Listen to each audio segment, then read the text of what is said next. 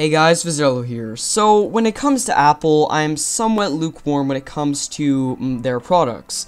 In some areas, I really like them, and in some areas, I find it hard to recommend them. And in this video, I wanted to talk about one of Apple's products, more specifically, the iPhone X or the iPhone X. Now, the reason why I'm talking about this isn't because I'm going to review it. I don't actually own an iPhone X.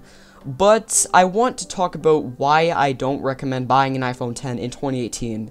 Now, the iPhone X, or the iPhone X, is a good phone, but I find it hard to recommend because the price is really high, and for a lot of people, you can't really get by with that, because some people, their budget isn't $1,000, but still being fair, I think that the phone is a great phone. It's very premium, it's got a pretty good camera, it's got good specs. Face ID is pretty good from what I've seen. It's not the greatest, but still, it's not terrible.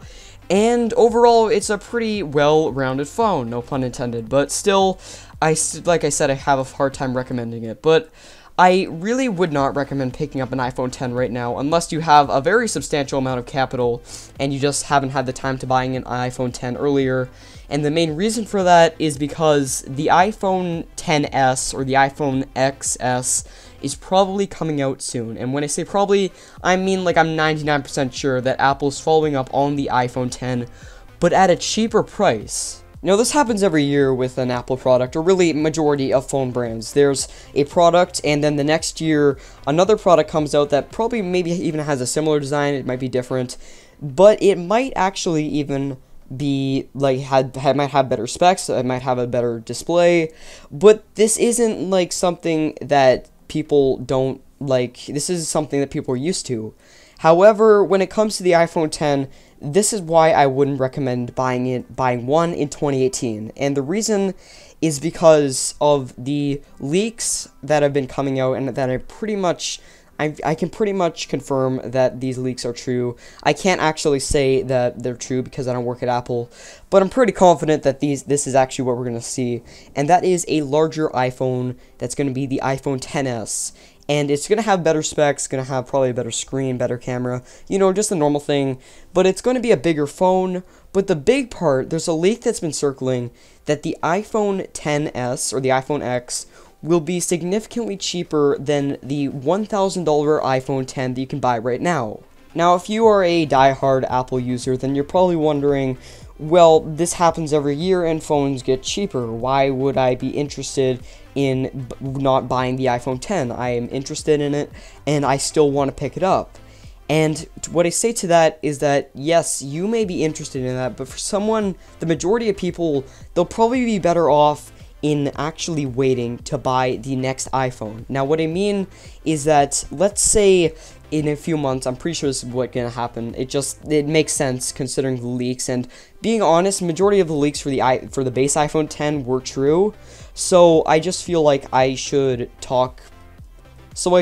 this is actually the truth that we're hearing. So if you think that the iPhone X is a good deal, I would really, really recommend waiting, because the iPhone XS, or whatever Apple's going to call it, is probably, most likely from what the leaks have been saying, it's going to have better specs and a better camera, and it's going to be cheaper. And a big piece of evidence that supports that is that iPhone X sales have been pretty lackluster for the year.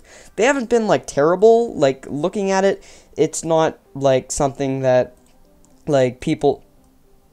it's not like incredibly bad, but still, when you compare it to other Apple phones, it's not in the same league. And mainly the reason for that is because the phone is really expensive for a lot of people. So I think Apple's just really quickly learned a lesson from that, and that's that Android phones are getting really good. People would rather go for an Android phone that's way cheaper and has pretty similar specs to the iPhone X than go with a more expensive phone that pretty much just has very similar features, other than the fact that it runs iOS. So I think Apple, because of the poor sales of the iPhone X, has now learned that lesson. However, the only concern, I think because of the poor sales, Apple will drop the price of this next phone. And because of that, I feel like if you buy an iPhone X in 2018, you're not going to get the full value out of your product, because the iPhone XS, whatever it's going to be called, is probably going to offer better specs. For what the leaks say, it's going to be bigger, it's going to probably have a better display, and it's just going to be a better phone in general on paper. Of course, this happens every year, a better phone comes out, but it's probably going to be cheaper. And that's why I really would not recommend buying an iPhone X in 2018. However, you may be very convinced on buying an iPhone X, and to that I say, if you really are interested in picking up an iPhone X, you don't care that a better one is coming out with better specs and it's going to be at probably a cheaper price soon. You just want a phone, and I'm not knocking you for that, that's of course your opinion. If you want that, then you probably will just be fine with picking up an iPhone X. You probably have quite a bit of capital if you're into that. But for the vast majority of people, you'll probably be better off actually just waiting for the iPhone XS, or maybe even waiting for the next Android phone, like the Galaxy S10 to come out, and you might just pick up that. But being honest, if you're on the iOS side of things, I would just recommend waiting. But of course, those are just my opinions. If you have your own thoughts on this issue, then please leave them in the comments. I hope you did enjoy this video. If you did, then I really would appreciate it if you share this video on social media. And if you want to check out my social medias, I'll have them linked in the description. And see you.